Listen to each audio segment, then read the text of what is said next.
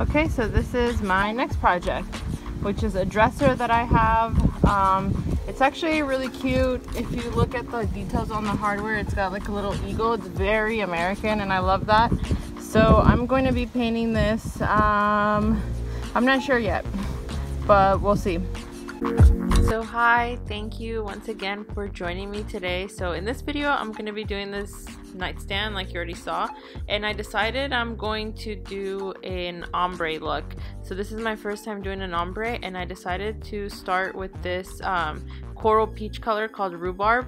Again, I got this from Waverly Paints at Walmart, and I decided to do the bottom this dark kind of plum color, but it's kind of burgundy too, but on the purple side, and that one is called lacquer.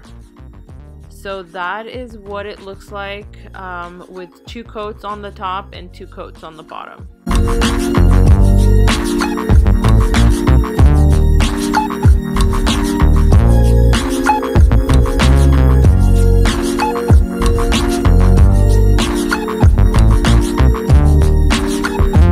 Now for the sides, again, I'm going halfway with both colors, and then squirting water kind of to get the colors mixing together. And this is a time-consuming process because you have to keep going back and forth and trying to smooth out the color transition as much as possible.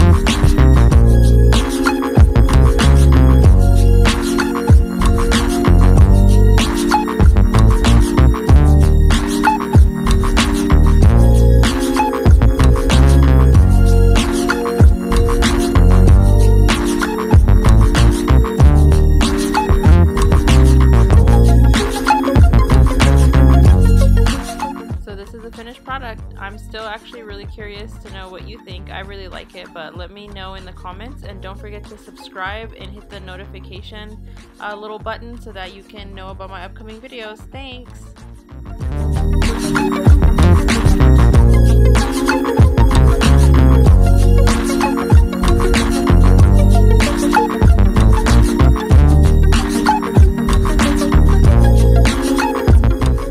Once again, thank you so much for watching, and don't forget to subscribe and follow me on my other social media at Boho Sunset Decor. Thanks!